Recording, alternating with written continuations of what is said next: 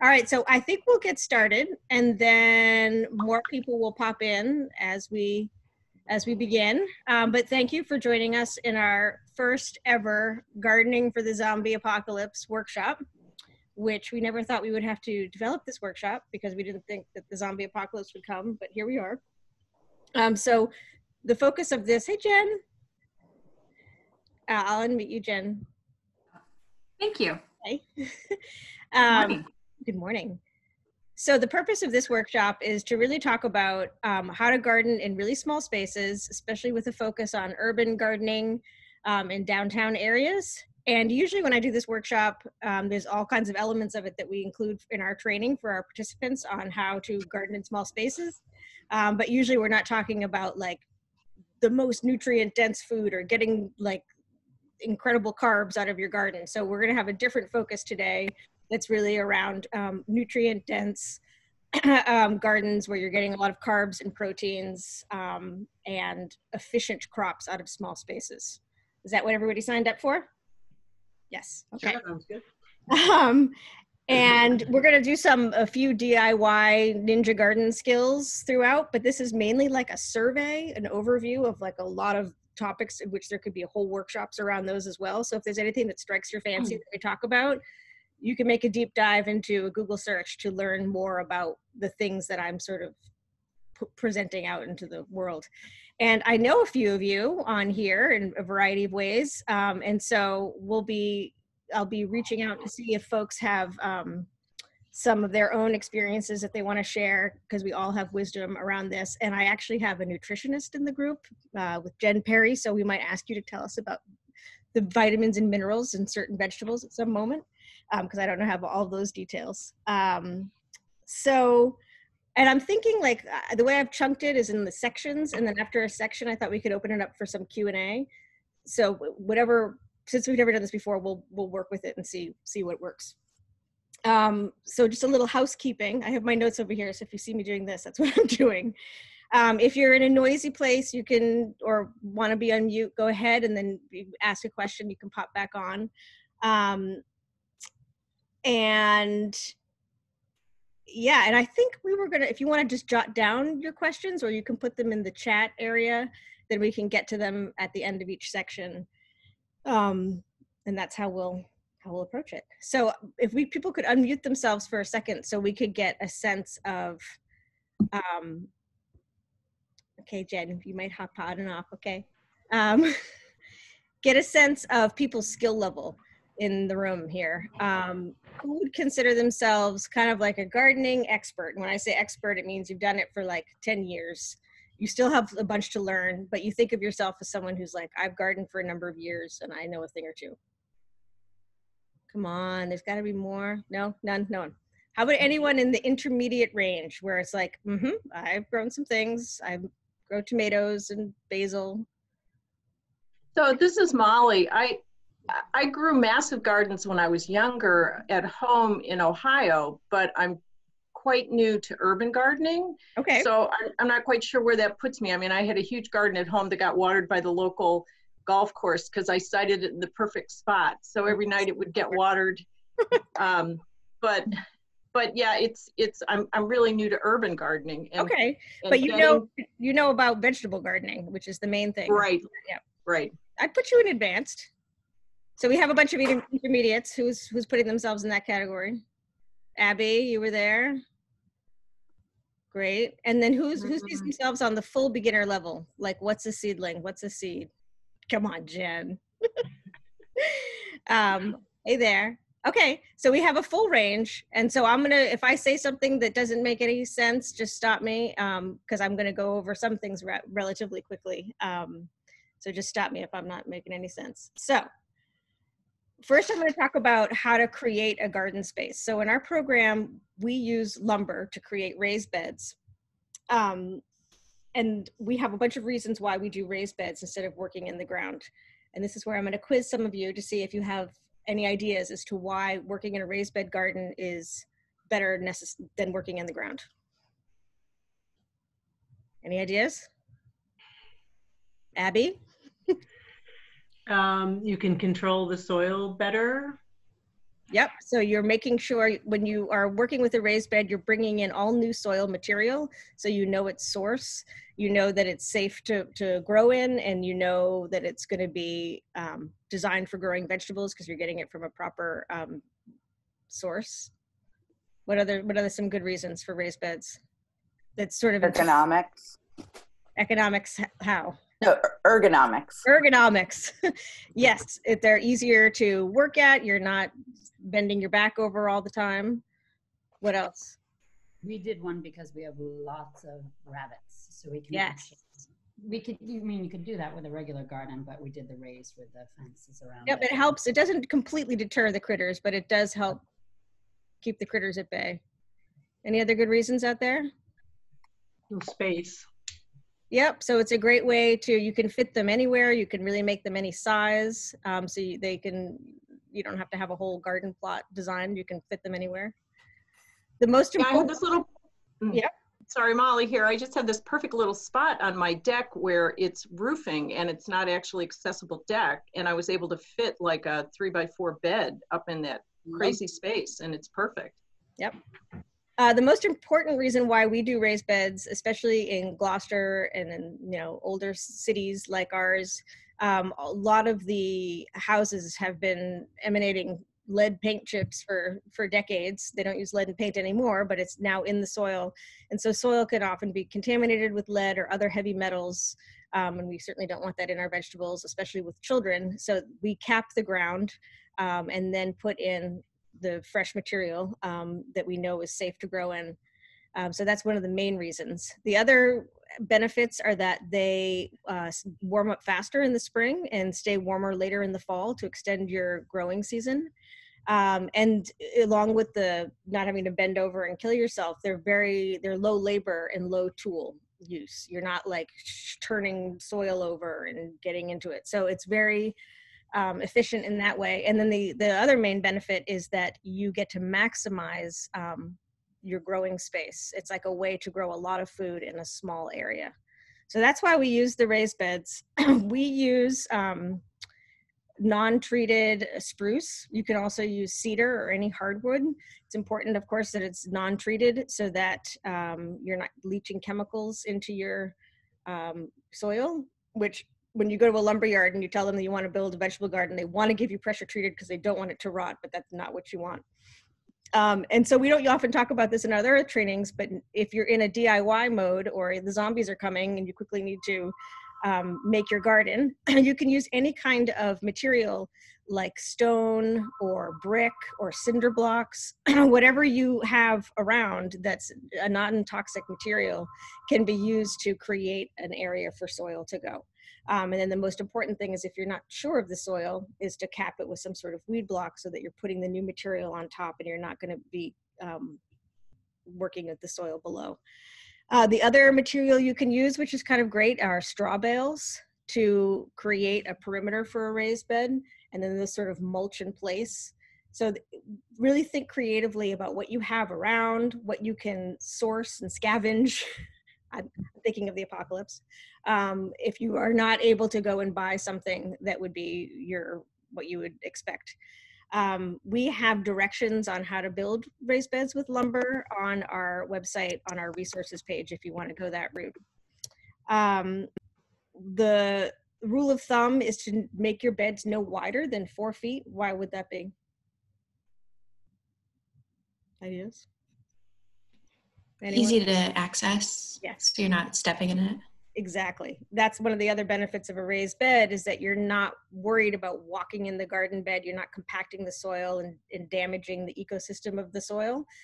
You're never in it. So you want to make sure you have access on all 4 sides of your bed, and then 4 feet wide is great for being able to reach it on either side. And then which goes along with that is you can also, container gardening follows the same general rules as building a bed out of lumber or brick or stone. You can put containers nearly anywhere. And here in Gloucester, if you're looking for containers. There's always the fish tubs, those big black fish tubs that you can find in various places that have holes in the bottom for drainage.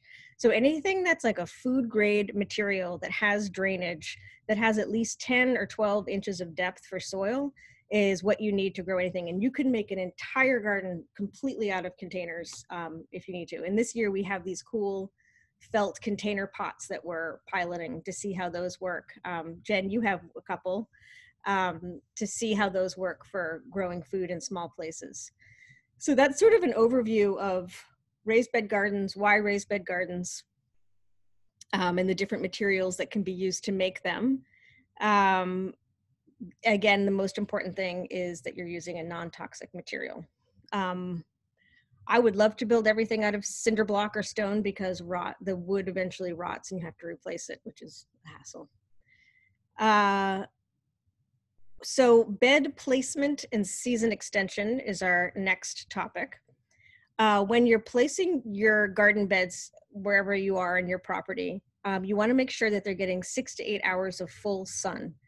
There are parts of your property that probably don't get that much sun, and during the zombie apocalypse, you will need to use every space available to you to garden. So there's certain vegetables that will grow really well in shady areas.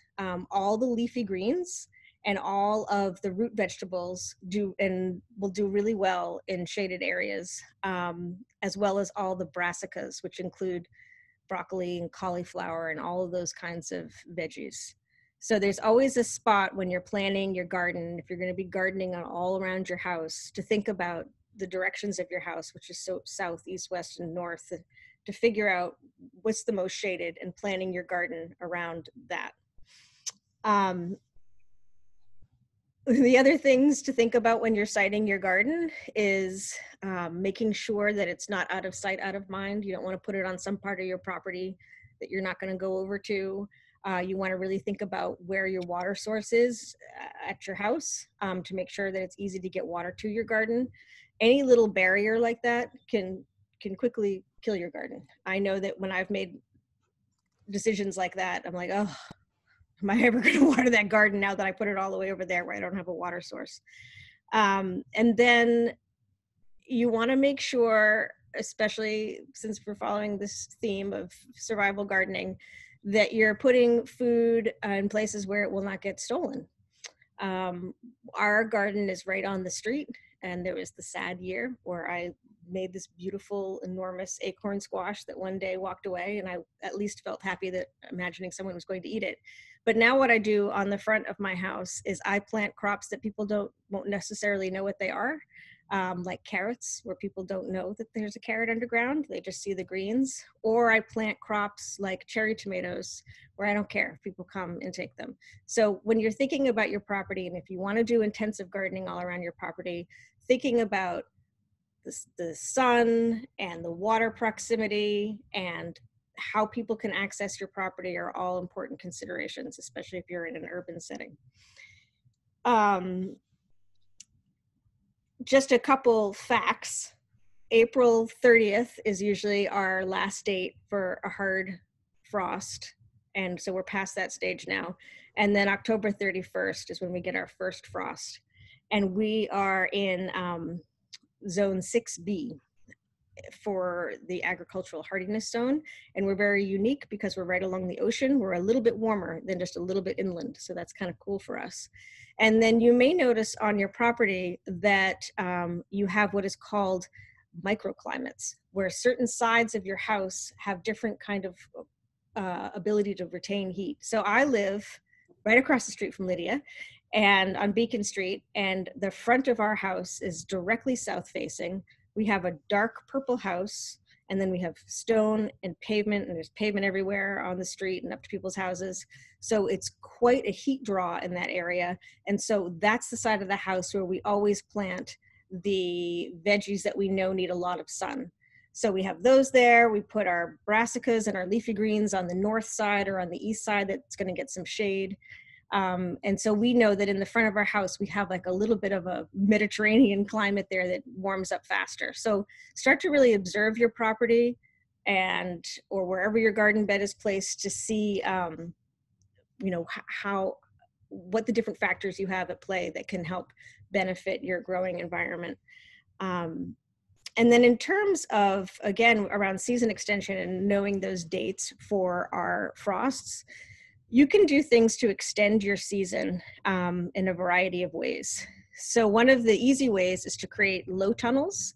And we're actually going to have some kits here to do that. And the low tunnel basically is just, you're creating a low tunnel with either wire, or you can use PVC piping that you can just get at the hardware store, and they use, and you attach them to your bed.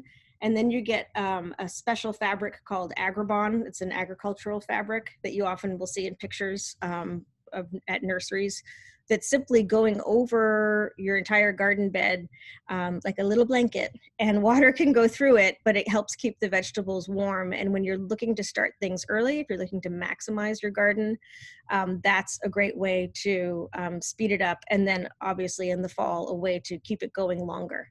And it's incredible how far you can take certain veggies if they have that kind of protection. You can also use clear plastic over those kinds of frames in order to create like little mini greenhouses. The warning there is it will be cold, and then all of a sudden a really hot day will come and you'll have killed everything in your little low tunnel greenhouse because it can heat up really fast in there. Killed a bunch of carrots yesterday. I was very sad. So low tunnels are a great way to extend your season, and also as a way to start some early seedlings. You can either do them under a tunnel, or you can make a cold frame, and you can do a DIY cold frame. I think we have it in our video on one of my blogs. My husband made one out of an old screen door that was in the basement, and it was broken, and he just put a hinge on it and covered it with plastic with duct tape. It's not super pretty. But the idea is that it creates a little mini greenhouse over the bed, and then you vent it during the day if it gets warm, and then you can close it again at night. So there's a lot of DIY tutorials you can see on YouTube on how to do that, but I recommend doing that if you want to get really into the extension aspect. So we've talked about a lot around why raised beds, how to make raised beds, where to place your garden, and season extension. So that's sort of like the meta piece. The most important piece is the soil mix that goes into your garden. So pre-apocalypse, which is still kind of now because you can still get this resource, you want to bring in all new material. And this is where you want to make, if you're going to make an investment, where you want to make your greatest investment. We work with Brick Ends Compost, and we work with Black Earth Compost. Those are two great local resources. And you tell them, I'm starting a new vegetable garden, and they will bring you a super loam mix. So that includes the main components for a vegetable growing environment. It has the silt and the clay particles that you need to create a mix, along with some organic matter. So that would be what would come in to fill your bed. So it's like sand, silt, clay, organic matter comes in, and it's ready to go for your vegetable garden. It's important every year to top off your garden bed with a fresh layer of compost. This is either compost you can make yourself or compost that you order, and we're going to talk about composting in a minute. And you need like 1 inch to 2 inches of compost, and you don't have to necessarily work it into your garden bed, because remember, we're doing low tool use. The rain will bring the nutrients down, the worms will come and take it down, and it's available to the plants there on the surface with their leaves. So if you have an established garden bed, know that every season you need to re-establish those nutrients in the garden.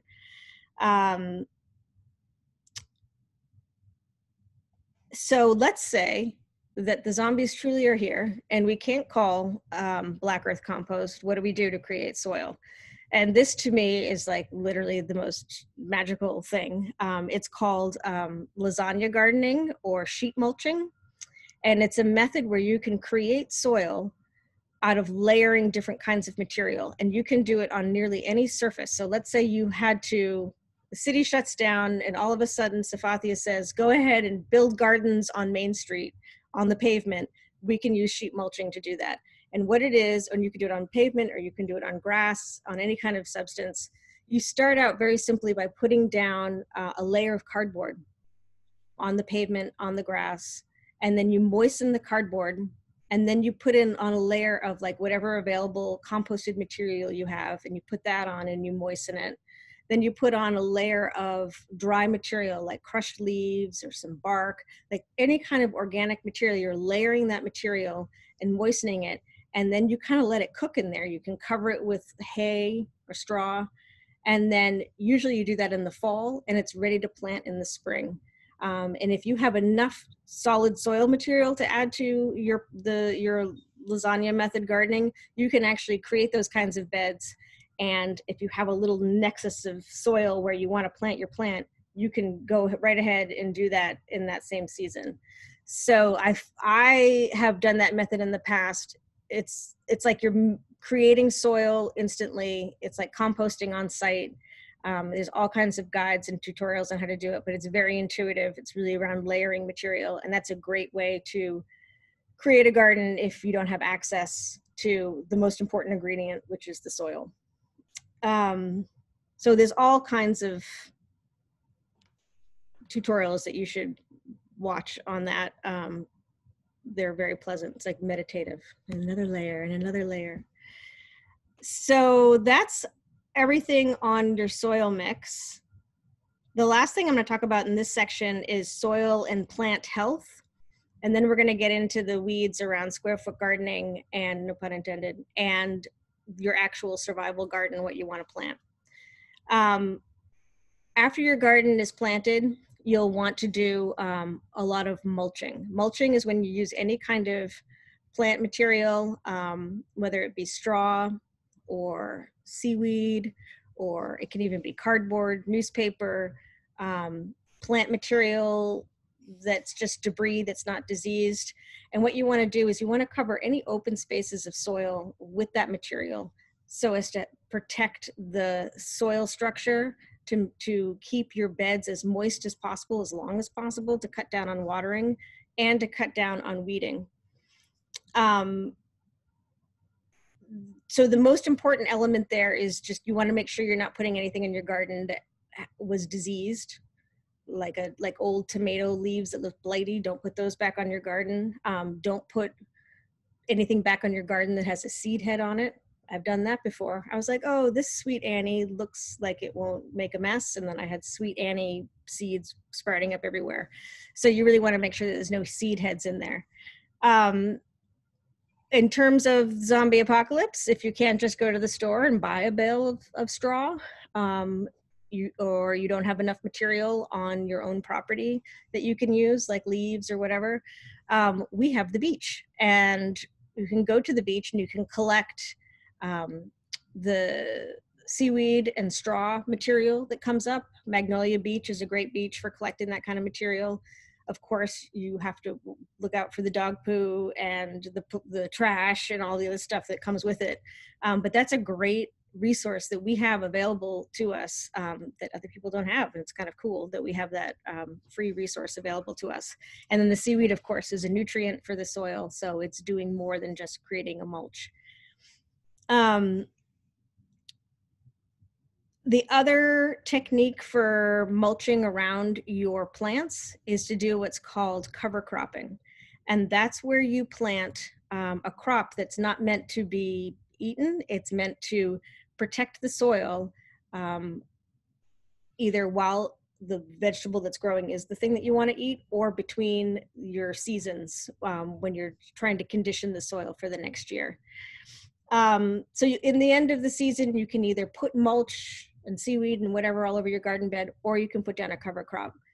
A cover crop, like something like clover or vetch or peas, are those kinds of legumes, and the clover, which isn't a legume, fixes nitrogen in the soil. So that is helping build the soil that you need for the next year. And then there are other crops like rye that you can plant that help prevent the soil from eroding and helps maintain the insect habitats that are in there. So you're really creating like a loving environment for your soil that helps maintain its structure. And it's a great way to, I don't know, it's a great way to use up old seed. Like I create crazy mixes of cover crops out of whatever seeds I have lying around, like old peas. I will use radish seeds because radish seeds will drill into the ground and create that kind of flow in air and water flow into the soil. So using cover cropping to maintain the nutrients in your soil and to keep your soil loose and healthy is a great way to create fertility in your garden bed without having to make any amendments or add anything. Different kinds of cover cropping, like some you'll plant them in the fall and then they'll naturally die in the winter with the cold. And then some will live and come back like clover. And then in the spring, early spring, you just shovel it under and then it will mulch and compost in place and just add tons of nutrients to your soil. So as a DIY survival gardener, your whole function is to maintain soil health because you can't do anything, you're not going to grow anything unless you're maintaining that and maintaining it in some organic, natural way. So we talked about sheet mulching and the lasagna method, which is very similar to composting. I don't know how many folks compost. We have our own crazy compost bin at our house, which we thought was rat proof until yesterday. So that is always an issue, is keeping the rats out. I know Jen has some issues with rats at her house too. But basically, you don't have to overthink composting. As long as you have a couple chambers that you can seal off, and all you're doing is layering green to brown material. So green material is like all of your kitchen scraps, plant debris from around your garden that isn't diseased, things that are sort of still green. And then all your brown material are like the twigs, the leaves, dead brown things, old stalks of things that have died. And you're just keeping simple layers of those things. And we're the laziest composters ever. We just put the stuff in there and then a month later we'll turn it over or do something with it. So we'll get, probably a good half a yard of compost out of our system each year, which is a great way, again, to also maintain soil health, is to always have that material going. And it also creates that nice closed loop of like, you ate this food and these are the scraps from the food and it goes into the system and it creates soil. The rule of thumb with composting is if it came from the ground, it can probably go into your compost. If it came from an animal, it probably shouldn't. Except for when it comes to like lobster carcasses and mussels, I always put those in the compost. So you want to make sure you're not putting any dairy or meat products in there, because then you will really get a rat problem. So if you're up for composting in the zombie apocalypse, I encourage it. It's a very meditative and delightful experience. So, and then a couple more things around soil and plant health, and then we'll pause. I just wanted to talk briefly about watering. Watering doesn't matter right now in the spring because it's so wet, but in the summer when the heat comes on, I always see people holding the hose like this. So there's like this spray of water going like that, and it's not actually doing its job of watering the plants well. If you want to, if we're in a crisis situation and you need to conserve water, you really want to think about how you're using your municipal water resource and then any water you've captured efficiently. So when you're watering plants that are like a singular plant, like a pepper or a tomato, you really want to focus on watering at the base of the plant, not like a violent rush of water that's going to disrupt the soil and the roots, but really soaking at the base of each plant and not worrying about the whole rest of the soil area where there aren't plants. And you've mulched well around your plants, so you know it's going to retain that water. And then I always use the finger rule, where you put your finger in, and if it's wet up to here, you know that it's gotten a good solid soak. And you want to water either first thing in the day or the end of the day, so that your leaves aren't getting mildewy or burning in the sun. And then we have so many gardens around our house that we've really focused on doing water catchment. And we have a rain barrel at each gutter at each corner of our house. And rain barrels, all you really need for a rain barrel, it just needs to be food grade. Sometimes you can buy them, but you can also, we live on a waterfront where there are often some available. You can see them. They're those ones that are used for fish that are big. And you just want to make sure that you make with the opening where the gutter is going in, that you have some sort of screen there so you don't create a mosquito problem. And then you're basically just attaching a spigot to the bottom, and you have this instant free source of water. And especially in the summer when the water prices go up, or that year where the water broke. Does everyone remember that year? And we were literally boiling water from our rain barrel for water because there was no water. So I really encourage people to do water catchment. It's another one of those things that you feel like a real clever person because you're like, oh, I just harvested free stuff from the sky. So I want to open it up. We've talked about, just sort of like the lay of the land. And if anyone has any questions, I see here one from Lydia. Let me get Lydia's first. And then can you guys unmute yourselves, or do I have to unmute you? Okay. So Lydia's question, how much shade, little sun, can the shade okay plants live with? So I would say that depending on the season, like an early spring, I would say we have some plants that probably get like maybe 3 to 4 hours of full sun, and they're going to be okay. When you really get lucky is in the summertime. Growing lettuce could literally just live in shade in the summertime. So if you want to grow a crop of lettuce or other little kind of baby greens, they will thrive like growing under a tree, which is kind of great in terms of maximizing space. Did you have a question, Ansley? When you were saying the cardboard or newspaper, how much do you put down? And that's like during the summer while you have your tomato or whatever in the ground, right? So when you're, or is that in the off season? So there's two different ways to deal with the sheet mulching. One is to get it ready in the fall in preparation for the spring.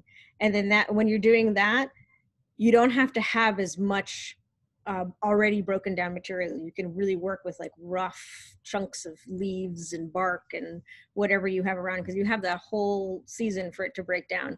If you want to get started right away in the spring and you don't have time for that whole breakdown, you need to have at least some compost ready and some soil ready so that when you're putting the plant itself in, you can create a little pocket where those nutrients are there and the other soil around it is still breaking down. So in the spring, you would put down your layer of cardboard, and then you'd layer like some compost in there, some dried leaves. You can layer all the layers. And let's say you get it deep enough, and then you can like dig a little hole out, put in a little nugget of soil and compost that you have, and then put your plant in there, and everything else around it continues to break down. Okay, gotcha, thanks. Yes, Karen. I have a question. So I got a raised bed from Black Earth Compost installed, and they brought a load of soil and filled it up. And the soil it came very lumpy, like big lumps, big clumps. So it took a long time to kind of pound a lot of those out to make it plantable, but there's still a lot of small lumps throughout it. And I'm just wondering if I need to just keep pounding them out. Does it need to be, really smoother for the plants? I've put in some lettuce and stuff, but, and they seem to be doing okay, but I'm just wondering about the soil composition. It just feels lumpy. Yep. So we've had conversations with Black Earth about that. And what the issue is there is that it's early in the season, so everything's heavier and the mix is really good, but everything is clumpy. And so we're in this situation. And so one of the things that Andrew's been doing for our backyard gardeners is he's been going and adding in some leaf mulch and some other material to break it down. So basically the soil you have is exactly what you need to grow in. Its consistency is not super awesome at this time of the year. And it will continue to break down. And if you want to add like a thin layer of compost to the top so you have something lighter to work in, you can do that. But it takes a minute for that soil to kind of settle in and adjust. But rest assured, it's the right composition. It's just chunky in the beginning. Okay. Mm-hmm. Yes, Jen. You have to unmute. Okay. So I have 2 questions. This has all been great info so far, Lara. Do you take your rain barrels in the winter just to prevent like freezing and thawing, or is that not an issue? And second question is, how close to your house can you put a raised garden bed? So for the first, we just open the valve.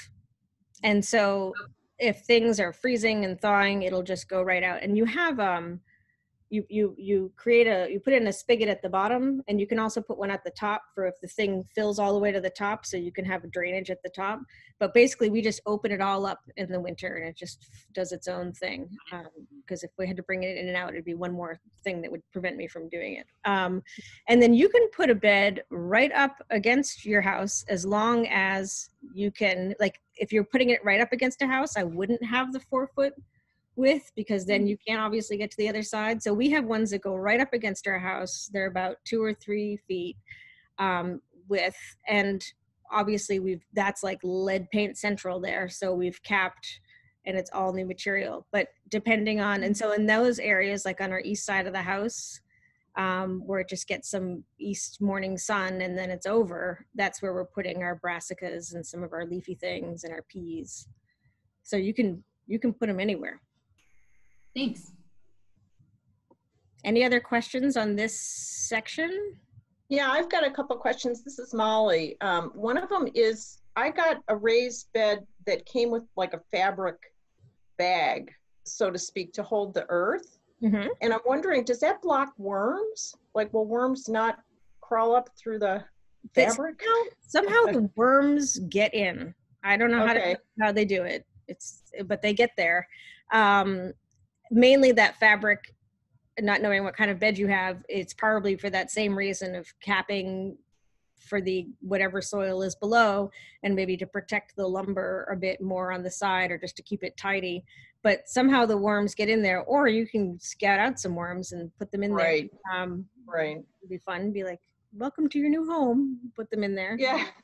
That was another thing we learned how to do at home in Ohio. We would walk in the yard and catch night crawlers with our feet, believe it or not. And then, that was for fishing. But anyway, the other question I have is, what was the material? I didn't catch the name of the material that you put over the tunnels. It's called, what was it called? Agrabon. It has another name. Agrabon. Agrabon, B-O-N. Oh, like B-O-N. Okay, got it. Yep. And yeah, and you can get that from like, you can even get that from Johnny's, which is like a regular retail site for buying farming stuff for the home gardener. Right. And the rain barrel issue, I thought I drained my rain barrel one season and I had a really bad freeze. So I actually do take mine in and out. Once they're empty, they're really light. So I just take it down in the basement, because there was like a freeze and a backup all the way back up the gutter. So yeah, that's no good. I did something wrong. So it was worth it. It's worth it for me to take it in and out to avoid that freezing backup. Right. Yeah, I'm like literally the laziest gardener. I'm like, what can I not do? Please tell me. That's great. Any other questions on this section? Hi, Amanda. I have a question. Hi, Lara.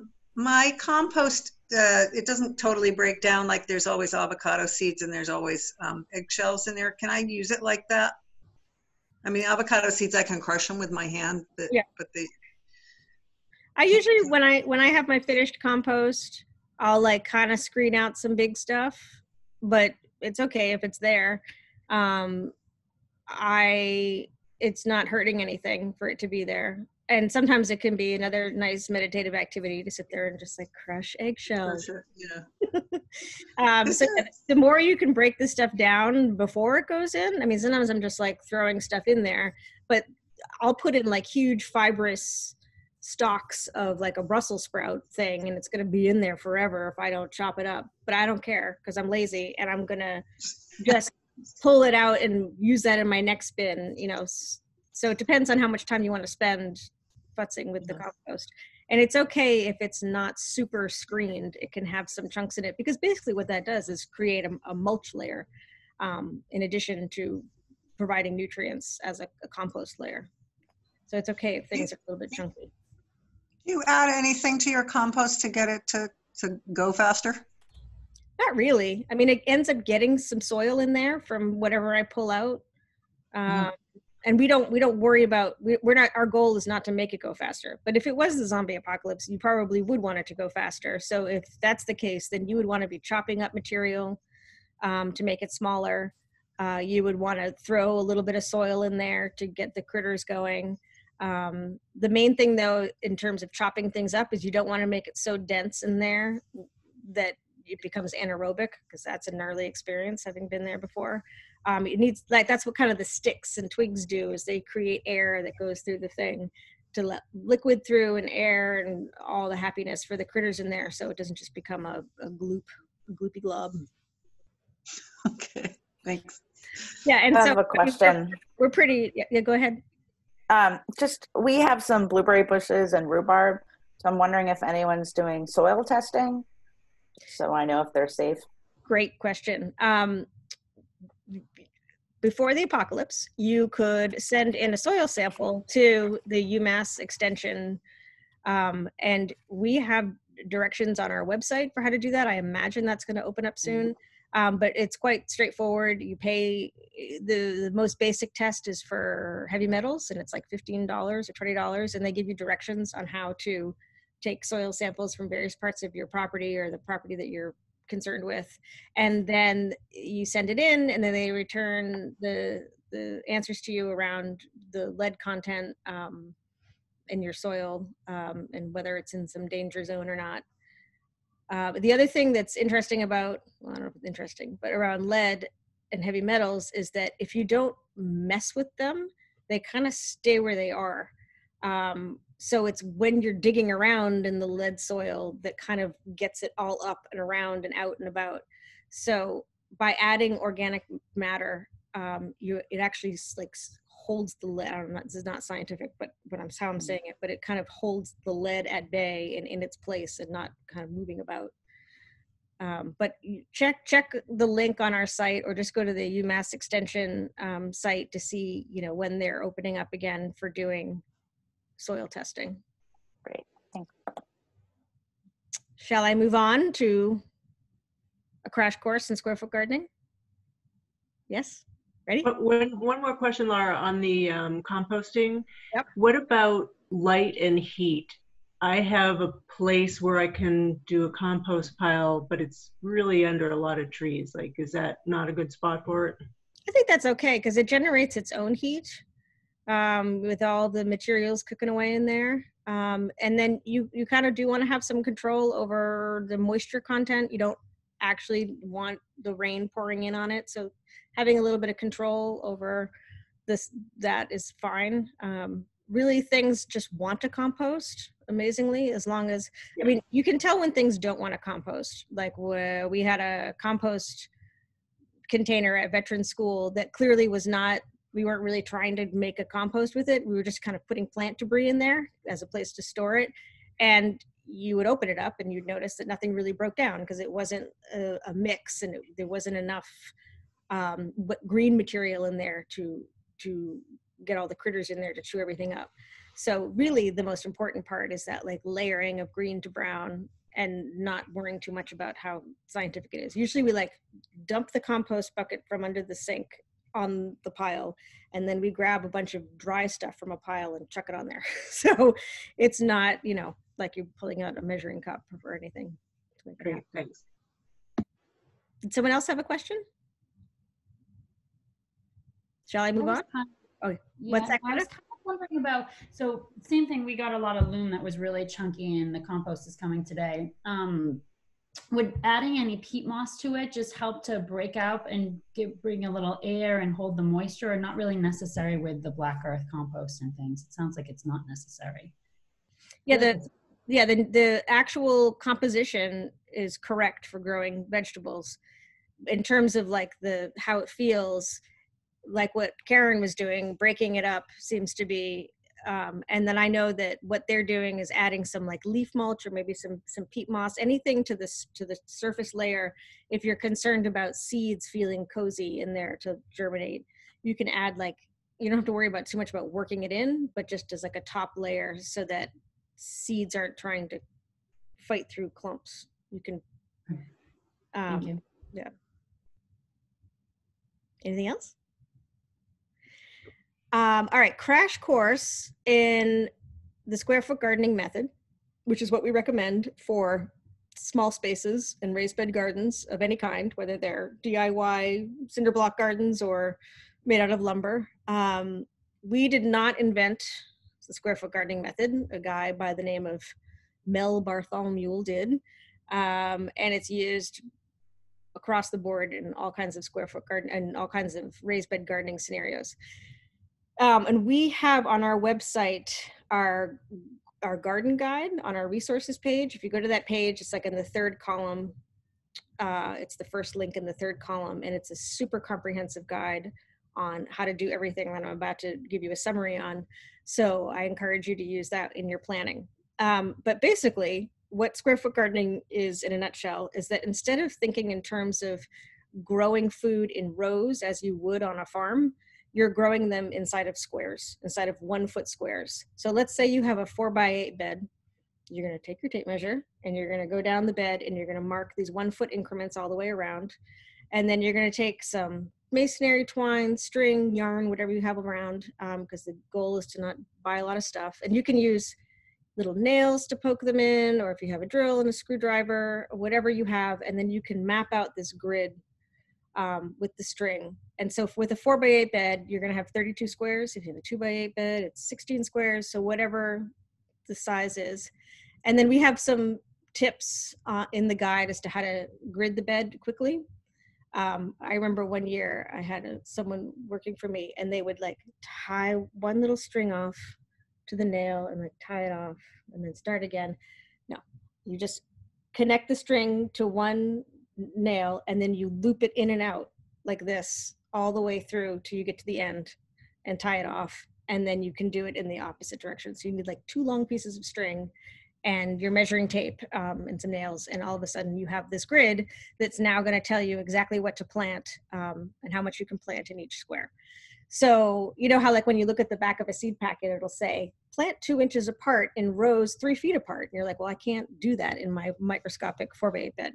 So this method is really designed around thinking in terms of how much can fit in this square next to this other square, as opposed to what can fit in these rows. So each block will contain a different vegetable and a different amount of vegetables based on seeds and seedlings. And what's fabulous is when you harvest something from a square, it can then be replanted. And in this way, you're just like maximizing the amount of food coming out of your space.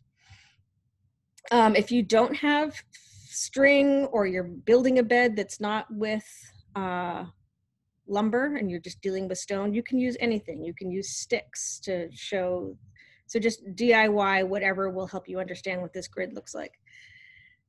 So once you have, let's say you have 1 garden bed, a series of garden beds. We've talked about understanding like the microclimates around your property and where the sun is happening. So what we're used to working with like an individual household that's received one of our beds. And this is what we tell them. We say, okay, the sun is crossing the sky east to west, and it's kind of like a bowl. Imagine a bowl, and it's going across the sky like this. And, you know, in the winter, the sun is super low down here. And as the seasons go and the summer's on, the sun is higher in the sky. So really kind of paying attention to like where the sun is during the growing season is important. And you want to position your bed in such a way where the tallest plants are not going to shade the little plants. So pop quiz. What side of the bed are you going to plant your tallest plants? Come on. In the middle. Nope. Oh, on the North? sunny side. North. Yes, north. North. The north side of the bed. So if you want, your bed is south facing, and that's where the strongest sun is going to be coming from, is in the south as the sun crosses the sky. And so you want to make sure that your tallest plants are in the back of the bed on the north side, or they're going to shade your smaller plants. So what are some of, off the top of your head, plants that you know that grow tall? Brussels sprouts. Yeah, it gets sort of tall. What are the tall? Tomatoes. Tomatoes. Tomatoes are the huge tall ones. Anything else? Beans, peas, snap peas. Yep. So anything that's growing on a trellis. So anything that has a climbing habit that needs to climb a trellis would need to go on the north side of your bed. So you're thinking about, what kinds of plants you want to grow and where they need to be in your bed so that they're not shading your smaller plants. So what are some plants that might be in the medium category that you can think of? And luckily all the answers are in the growing guide and you don't need to remember or know. Chard, broccoli. Yep, peppers, eggplants, all of those plants are medium sized. And then all of your little plants are things like leaf lettuce and carrots, those kinds of plants. So imagine like, here's the north side of my garden. Here's the south side. The sun is like super strong over here. I'm gonna have my trellis here, maybe my tomatoes, then my eggplants, and then down here my lettuce. So you're thinking in terms of that. And that's just if you have one garden space. If it's a zombie apocalypse and you have multiple gardens, you might be devoting an entire garden space just to one kind of crop, and so it's less of an issue. But this is if you have not a lot of growing space and you're just trying to maximize what you have. So we understand the direction of the sun. We understand the height of our plants. We understand that some need to be trellised or caged. So the plants that need to be trellised are cucumbers, peas, and pole beans. There's also bush beans that don't need to be trellised, but pole beans do. And then tomatoes that need to go in some sort of cage or some sort of stake situation where they're held up. And then you need to think about, especially during the zombie apocalypse, what kind of varieties you want. With our program, we just give people what we think they should have because we figured out like what's the easiest and what grows the best here. You want to work with seed companies who are used to our area. So like Johnny's Selected Seed is a great company to use. Fedco Seed is a great company. As we've all seen, it's been very hard for regular households to access seed at this time. So we're going to talk a little bit about seed saving at the end of this.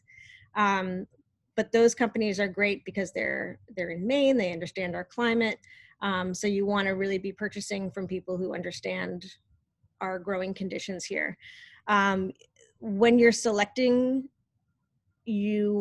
what kind of varieties you want to grow, obviously you're going to think about taste. Other things you're going to think about are yield. Like if we're trying to maximize the amount of food we grow, do we want to grow a plant that's like super precious and creates two little things? Or do we want one that's going to have like a million things coming off of the vine? Other things to consider are drought tolerance, cold tolerance, and they have all of this outlined in the catalog. So you want to look for the most hardy. Oftentimes in seed catalogs, they'll say like, this is the easy choice, which means like, kind of like what we do for our participants. We've kind of solved this for you. This is the easy thing. You should try this. Other things to consider, in addition to yield, is size, like what kind of size vegetables you're looking for.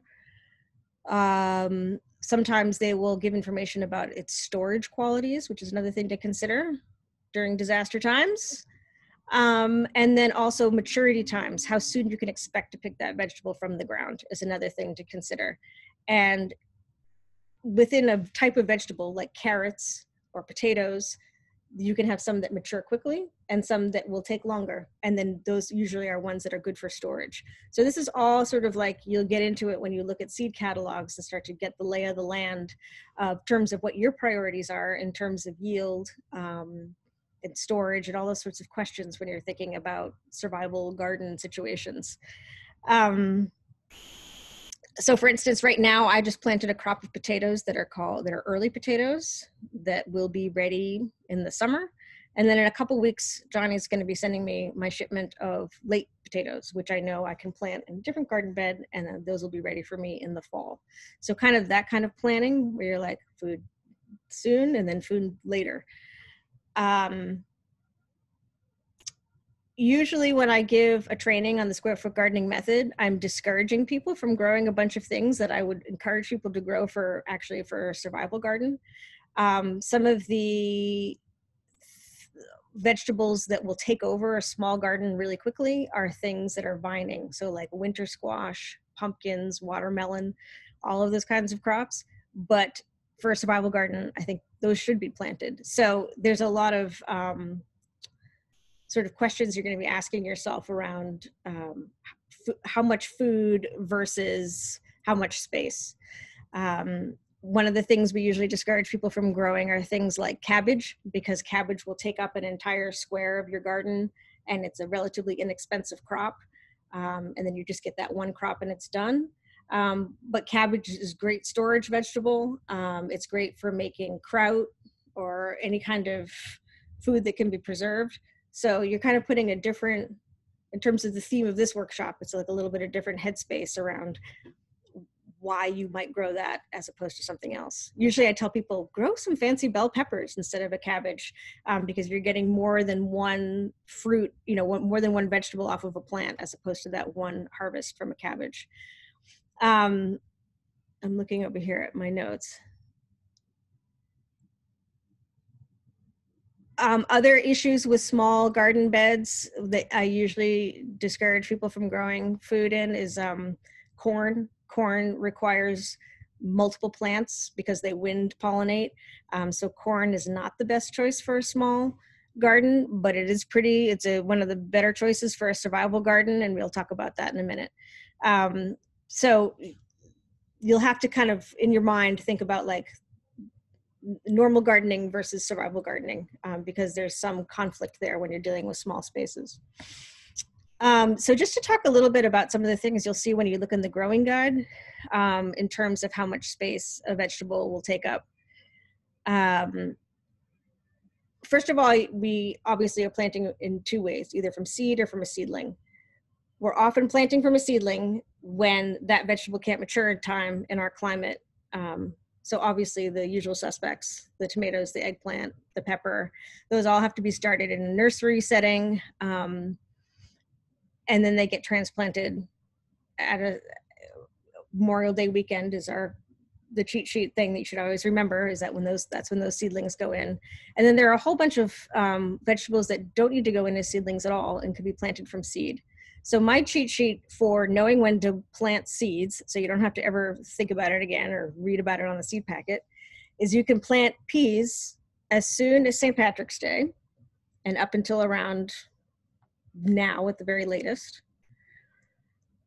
You can plant anything that you're going to eat the leaf or the root of the plant, usually by mid-April is the time, and any in that range is when you can plant those kinds of things. So all of your lettuces and arugula, kale, all of those kinds of leafy things, all of your carrots, your parsnips, your beets, your radishes.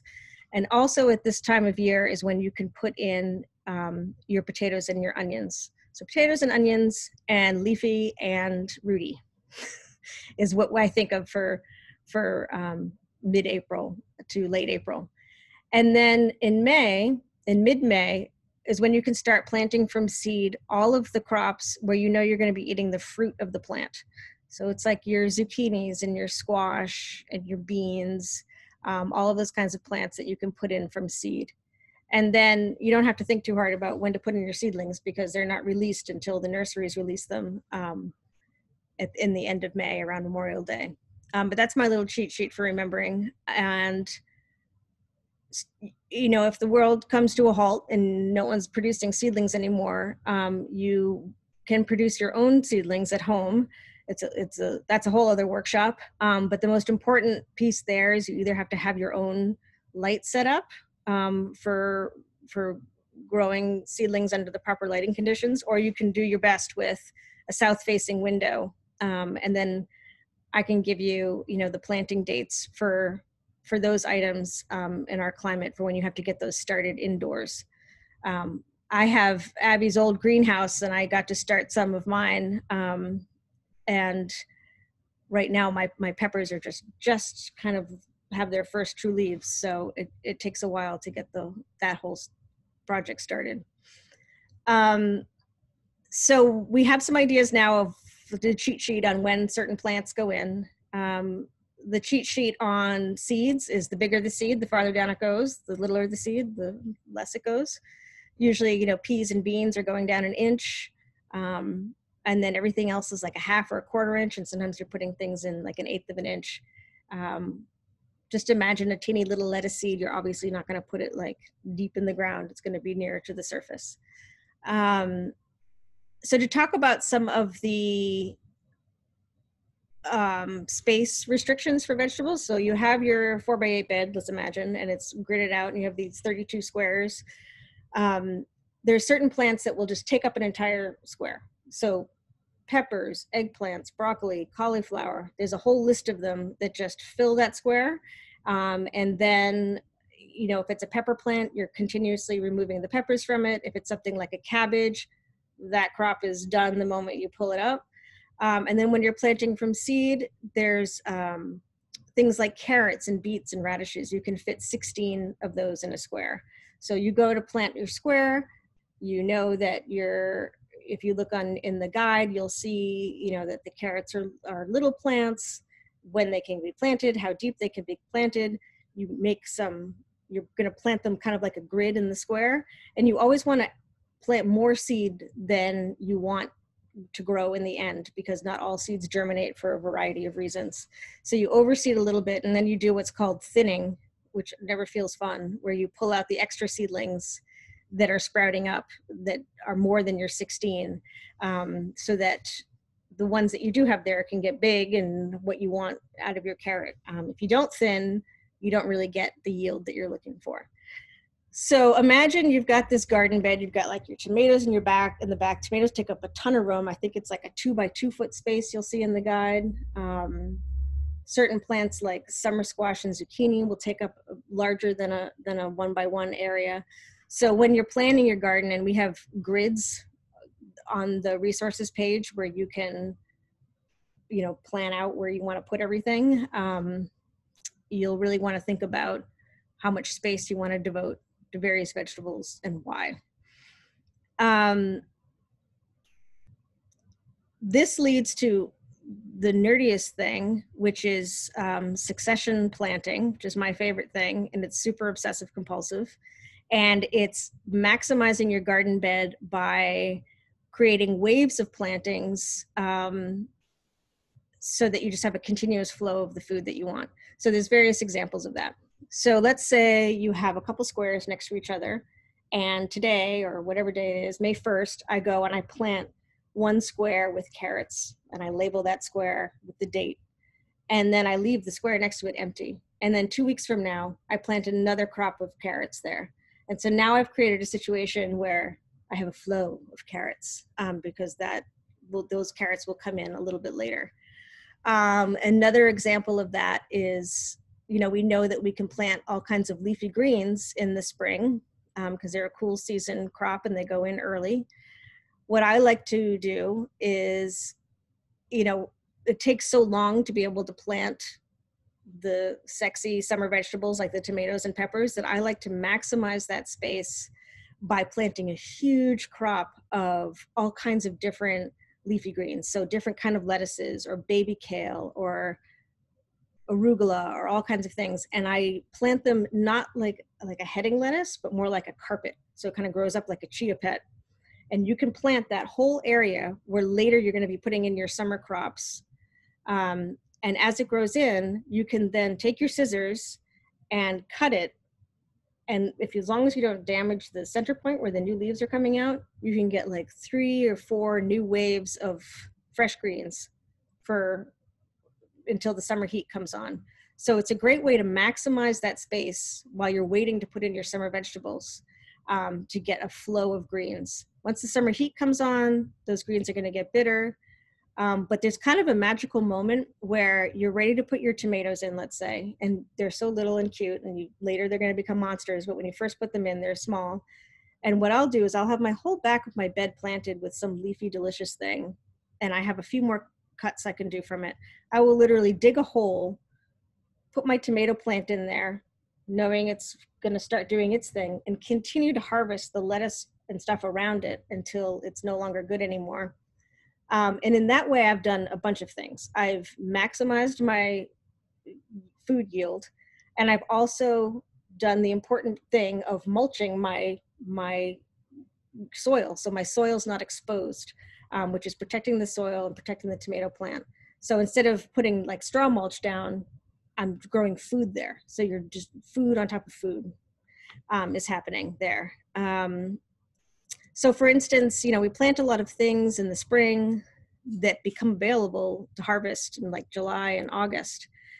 There's a bunch of plants that are easy to resow when you pull something. The usual suspects of plants that are easy to replant in a square are carrots, beets, bush beans. All of those are easy to put back in into a square once you've harvested, and then you just have a new flow of food coming.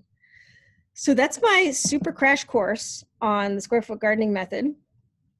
You'll see the guide in there, and hopefully that will answer any questions that are in more detail. But does anyone have any broad sweeping questions about what I just went over? Question about fertilizer. Yep. Organic fertilizer, and when to put that in.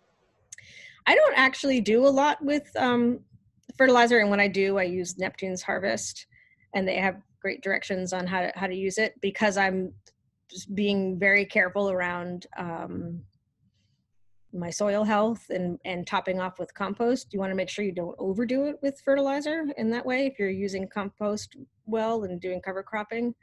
But I will maybe fertilize once or twice during the year, but I don't have a great science to it, but mainly because I'm focusing more on producing soil health in other ways. Any other questions on square foot gardening? People, yep, Ansley, you're muted. Yep. Do you go by companion plants, or do you just go by height? Like, there's some resources I've seen that said, like, plant your tomato next to your basil, or like certain vegetables next to each other, or do you just go strictly by height for yours? I usually go by height. I find that veggies don't really have a problem getting on with one another. There's probably some science to that, companion planting, and I know that it can help with like insects, like planting marigolds outside of around your tomatoes. And so I would more use companion planting for that kind of insect control. I found, like, I tried to do the basil next to my tomatoes one year, and I just found that my tomatoes took over my basil and I didn't get a great basil crop. So I try to focus more on height and the main piece around like the habit of a vegetable. So heaven forfend you plant a vining crop in your 4x8 bed, because you will get no carrots or beets or lettuce or anything else, because it will just take over. So it's more about that than anything else, I think, is important. And I've heard that fennel doesn't get on with everybody, but I've never had that problem. So awesome, thanks. And anyone else on square foot gardening, does it make sense as a way to maximize? Yes. Yes. Do you have a good source of seedlings this year? Because I know things are in harder supply. Yep. So our partner is Cedar Rock, and we get all our seedlings from them for our program participants, and we also sell them like in a sale that we're going to be having in a couple weeks, so we can promote that. But if we're out, they're the people to go to get your seedlings, and they're doing curbside. And really recommend, obviously, working with our small local businesses as opposed to the Home Depot, who knows what you're going to get seedling. Cedar Rock, you can sign up for their webs. They send out newsletters, and they've been really great with that too. It's really helpful source of information. I have a question on the square planting, but so I've got my raised bed, but I'm actually thinking of using another space for squashes, like your big things. Our whole property used to be a victory garden, and there's an area that I think that they used to use that got overgrown with a tree, but now we cut back that tree a little bit, so I think it has a little bit more sun. I'm not sure. I've got to research more in terms of the bunnies and things, but I was thinking of throwing in a bunch of different kind of squashes down there. And would that be something that's going to work better in a larger area where I don't, do you know what I mean, with saving space? We encourage that with certain, but especially with vining crops, to like give them their own, if you have the land and the space, give them their own little zones someplace else. You can even just put down a mound of soil and plant right into the mound. We often encourage people to do tomatoes in containers as well, because will take over your raised bed, and they get hard to reach if if they're already up high in a raised bed. So I would say that, things like corn, winter squash, tomatoes, anything that's big and sprawly if you can get it out of your main bed, you should. The main thing with winter squash is you want to plant one variety, because they will cross-pollinate and make something wacky. Okay. Good advice. Yeah, we've done the pots before, so it'll be nice to have the garden, but those Cedar Rock seedlings are insane. Like our tomatoes were just nuts, and they reseeded the next year, which I'd never seen before, which was they'll go crazy. Yeah. I'm going to jump into our survival garden crop list, if everybody's ready for that. Yeah? Yeah, this is great. Good. So, and we need Jen back. She's the one that's going to tell us what the actual vitamins are and things. So what can we plant for the greatest yield, for the most calories and nutrients in a small space? How soon can you eat it? How well will it store? These are all things that need to be considered in your planning, and information you can read on a description and a seed catalog of what you're ordering to help you plan. We're going to talk about nutrients first. And when I talk about nutrients, I mean like all the vitamins and all the minerals, more so than a focus on protein or on carbs. And that is all of your dark leafy greens are like the thing to plant to make sure that you have the nutrients you need in a situation where there's a food crisis. And guess who wins of all the dark leafy greens? Who can guess? Anybody? Kale. Kale, thank you. Kale, and it's funny, I used to not be super fond of kale, and then one day I figured kale out, and now I really love it. It comes in so many beautiful varieties, and it's dark leafy greens. It has all of the, loaded with the vitamins, minerals, and fibers and antioxidants. But the thing that's especially fantastic about it is that it's what we call a cut and come again crop, where you're constantly able to, throughout a season, harvest the outer bottom leaves and use them as the plant grows. So you're never without a source of this nutrient. One kale plant takes up a square. You can plant different kinds, and you can plant them nearly at any point in the year. So that's another thing in which, like right now, I have a couple kale plant seedlings I've put in my garden, but I've also direct seeded some seed, and I plan on growing it like a leaf baby kale, where I'm not trying to grow a full plant, but just a quick cutting, and then it'll grow back a few more times. So it's like you can grow it that way. You can grow a whole plant. And then you have that cut and cut. We're talking about kale, Jen. Tell us all the things that are in kale. Do you know off the top of your head?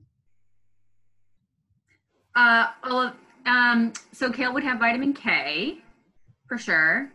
Yeah, lots of other good things. So we were talking about how dark leafy greens are like the thing for your nutrients in the garden, and how kale is especially fabulous because it's a cut and come again crop where you can constantly be cutting those outer leaves to have a crop.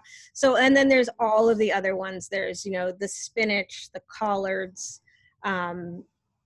cabbage is in that category. And cabbage is, even though we talked about how it takes up a lot of space, it's a great storage crop and is something that can be preserved through fermenting. arugula, Asian greens, beet greens, turnip greens. There's like a zillion kinds of greens, and all of those are fantastic. The other one that I was surprised by was watercress, which I've never grown before, and that has to grow in moving water. So I don't know if that's anything that anyone has going for them. But again, and collards is similar to kale in that it's a cut and come again. Spinach is very much sequestered to the spring and the fall as a crop, and will quickly not survive in the summer heat. And similar with the other Asian greens, they don't love the summer heat. But these kinds of crops are things that you can plant in spring, and then you can plant at the end of summer for a fall crop. So you can have a continuous flow of nutrients. The thing that's also incredible about kale is, at me being the lazy gardener that I am, I only end up cleaning up half my garden at the end of the year. And then this spring, all of these kale plants that we had came back. I don't remember planting them. Like they were like with some of them from the leaf that I planted, not even the whole plants. They all came back, huge, beautiful plants. And we had a flow of incredible kale all throughout March and April. And now it's starting to go to seed because it's a biennial and we'll pull the plant. But it's just literally the survival plant to have when the zombies come. But one thing, Laura, when so I've grown kale a number of years, but I have more than any other plant that I've ever grown, I have a problem with bugs with the kale. That's interesting. The little, they're sort of bigger than an aphid, but they're sort of that same kind of a bug, and they cover it. Oof. I think that has something, I don't know. Is it any of those purple-y aphid things? Purpley? No, more the greeny ones. Yeah, and that probably might have to do with stress. Like the plant gets stressed, and that's often when they get attacked. So then it comes back to soil health and mulching and watering. But we can offline try to solve that. I often get aphid problems with Brussels sprouts, and so then never grow them because it's just an aphid festival every year. But aphids will come for your stressed brassicas and kales for sure. So the other survival veggie is obvious, and that's potatoes. Super high carb and have all kinds of they have moderate protein and you could survive off of potatoes for some time if you needed to. Did you guys see that show Mars with what's his face? Anyone? Yeah, where he like living on Mars and he figures out how to grow potatoes on Mars. Anyway. Yeah. Yeah, that was yeah. And so you can and as I gave the example before of like there's late, mid, and early varieties, so you can have a wave of potatoes. And then if you're looking to store potatoes, you want to check to make sure that they're like good at that. Good storage is one of their qualities. If worse comes to worse and you can't access, during a disaster, proper potato seed, you can pick up some organic potatoes from the grocery store and sprout them at home, which just means leaving them out so their little sprouts start and you can plant them. But they weren't grown for seed. They do special things to help preserve that stock for it to be planted. So you may not have the same level of success, but you can still grow them. I wrote down all of the things for potatoes: potassium, magnesium, iron, copper, manganese. Is that how you say it? Vitamin C and B. And then the other thing that's great about potatoes is that they're planted differently than your other vegetables. You have to dig a trench. You put the potato down in there with one of their little sprouts poking up. It doesn't have to be a big sprout. You can just see the little eye, and then you cover it over with a thin layer of the soil in the trench. And then as it starts to send up leaves, you start to mound the soil around it, and then you may run out of soil. You can use other things like straw and other sorts of bulk brown material that you have to build up around the plants as they continue to grow up in order to maximize the number of potatoes that you grow there.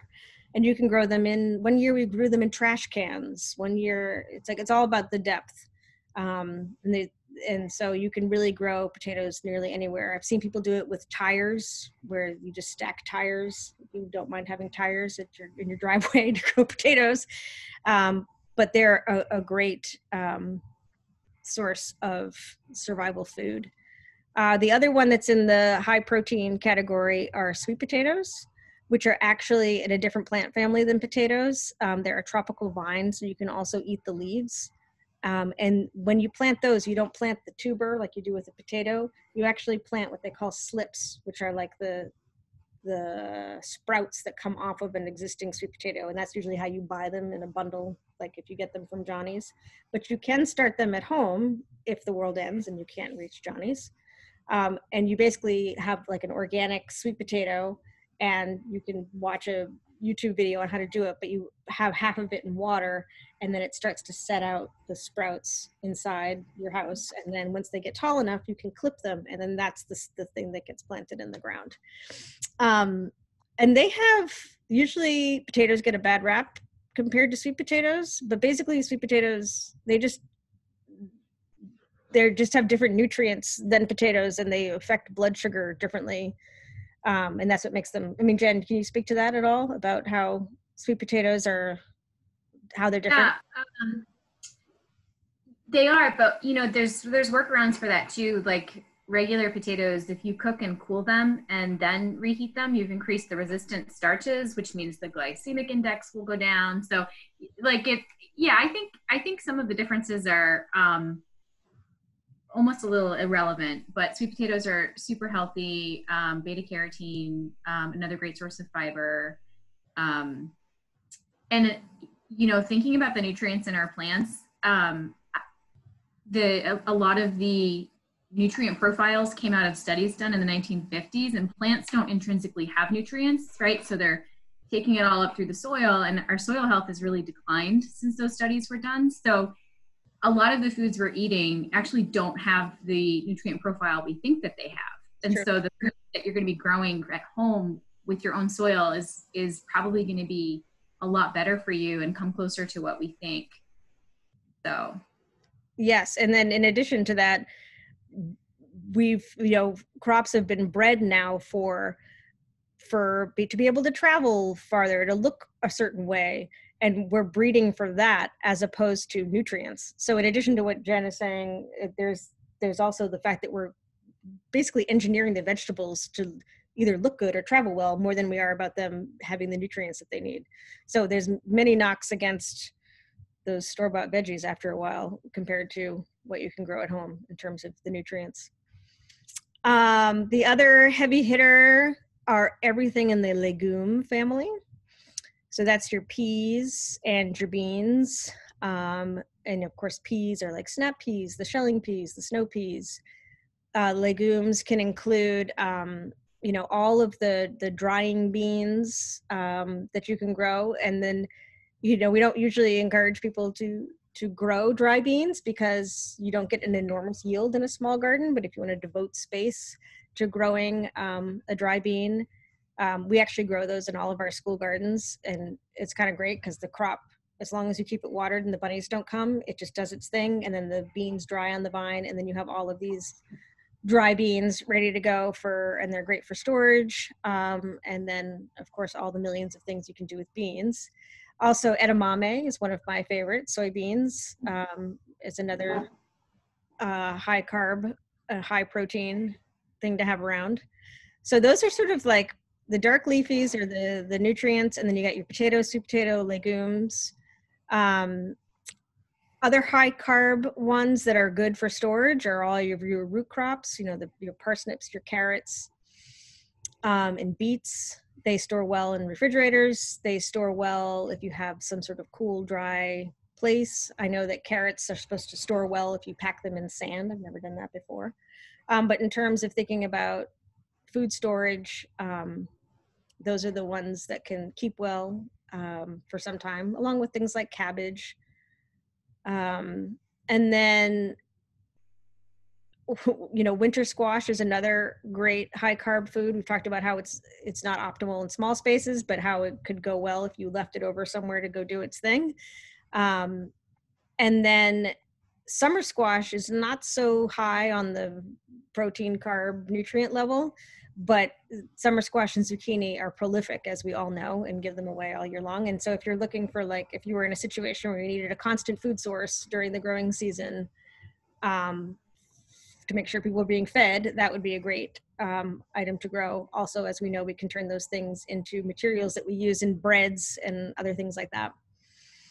Other high protein veggies are everything in the brassica category, which is like your Brussels sprouts, your cauliflower, which we know also grow well in shady areas. So if you're looking for survival, these are the ones that we're looking at. Garlic and onions have tons of. Can you tell us a little bit, Jen, about the magic of what garlic and onion have in them? Yeah, so the allium family is fantastic for health, and I think they have those sulfur compounds that are so good and help boost the immune system. And there's so many like tasty varieties, and those store pretty well too, right? If you get the right kind. Yep. So, and you can select for storage. Also, there's different perennial kinds, like walking onion, they're called, and they actually set bulbs on top and then like flop over and then remake themselves there. Karen, right across the street from the church there, where the museum is, there's a house that has walking onions all over the place, and I see them. I'm like, they just keep going and spreading everywhere. So that's a great way to have like onions immediately. Things like chives that come back every year give you that onion quality that come back every year. And not only do you want them for their health benefits, but imagine in a survival situation, which I've been studying a lot of lately, like how much of a bummer it would be to not have things taste good. when things are bad and you're making food out of beans or whatever, you want to make sure that you have the flavor that is provided, which brings me to herbs in general. There's two different kinds. There's the perennial that come back year after year, and your annuals. Annuals are like your basil, your dill, your cilantro, and then I encourage everybody to somewhere on your property have like a sage and an oregano. These are things that will just come back year after year and provide flavor for food when you're doing so much of making your own food. One other thing that I found was interesting in the high protein category was asparagus.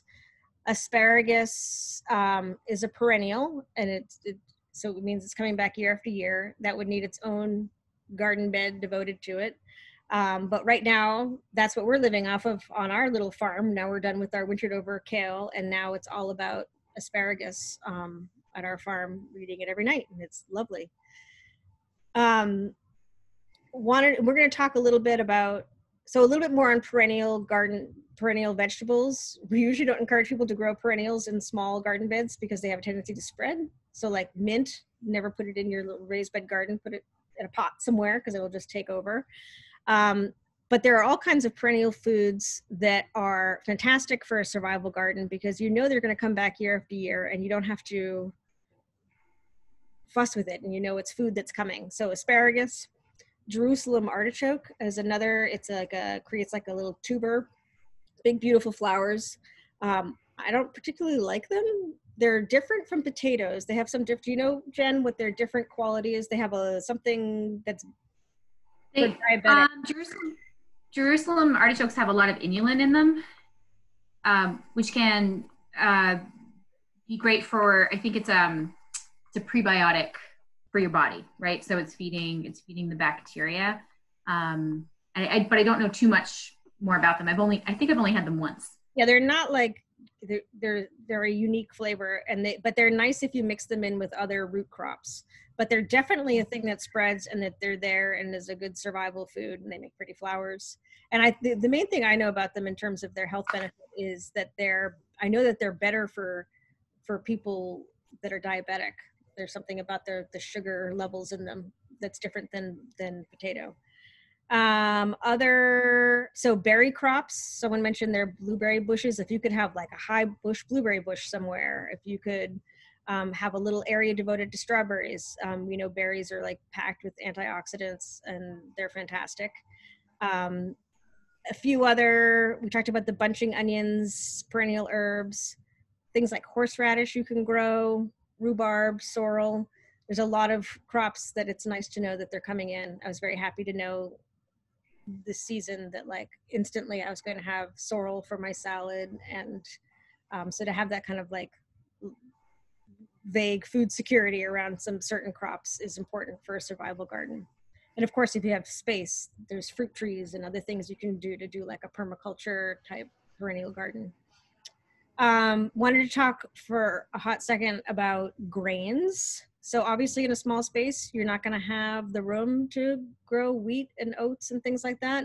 And that's where you're strategic around, you know, if you're planning a survival garden, to source those materials separately, or maybe work with a local farm like Alprilla who does wheat.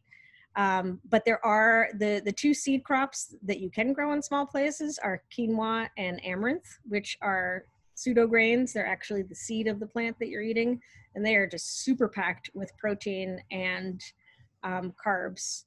And you're basically harvesting the seed of the plant. We're growing quinoa for the first time this year. You need, what is it? You need 10 plants to get 1 pound. So obviously, you know, you have to think about, again, space to food ratio and what your goal is around a survival garden in terms of how much food you want and what kind of food.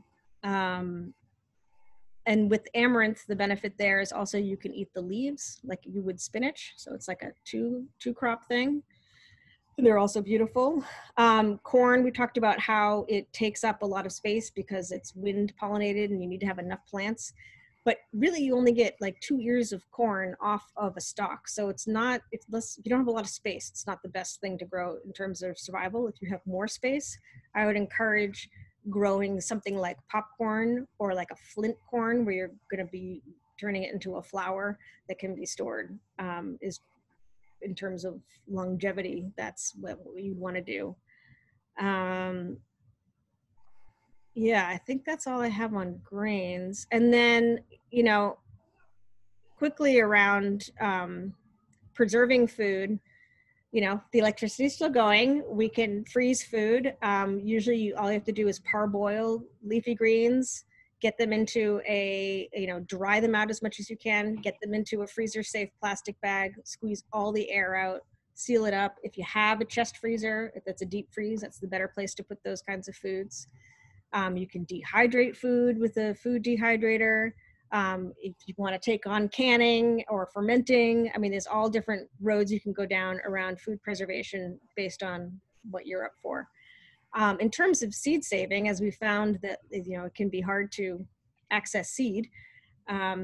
If you haven't really done a lot with seed saving, I would suggest you start with like the easiest ones, which is saving dried beans. Which literally they just dry and there's the bean and you're done, and you put it in a dry area and you'll have it for next year.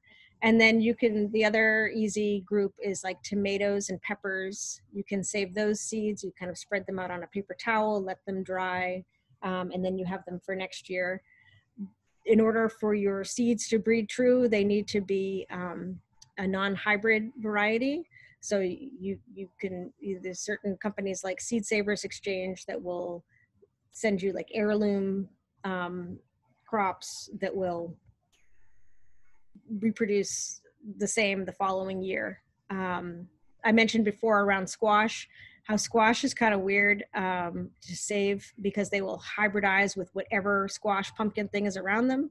And my husband just told me last night as I was preparing for this, like, oh, did you know you could get toxic squash by the squash cross-pollinating with some other wild cucumbery thing? I was like, no, but so clearly careful with your squash seed that you don't, that you know what you're doing if you're saving those. And then there's certain crops that are really challenging around seed saving, like carrots and kale, which are biennials, which means that they'll come back in the next year and that is the year that they produce seed. So those crops can be more challenging. So take baby steps with your seed saving. So any questions around these survival crops?